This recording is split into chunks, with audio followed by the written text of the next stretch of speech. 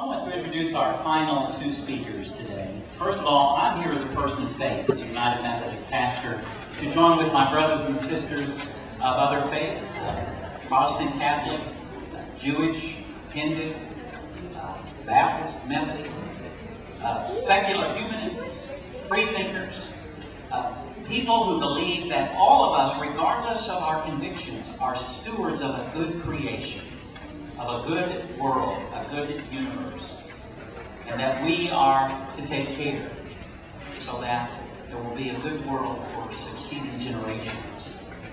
Reverend Spencer Barrett will be our next speaker. He is co-chair of Interfaith Worker Justice and pastor of Bethel AME Church.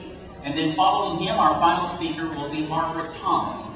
She is chair of the Prairie Village Environmental Committee that organizes an annual spring Earth Fair with Shawnee Mission East Environmental Club and a fall community forum on Kansas City environmental issues.